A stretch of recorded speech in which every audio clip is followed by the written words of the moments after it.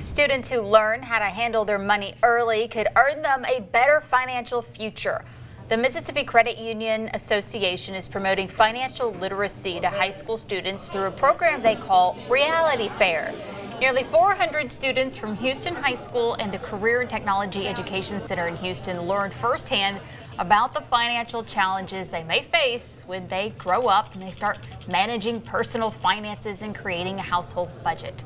Students could also spin the Wheel of Reality to receive one of those life surprises. I think I spin that every morning.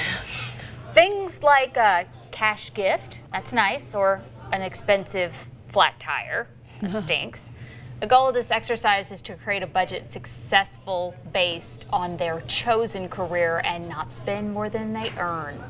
It's real important for students to have that knowledge before they enter into the real world, to understand that education's important.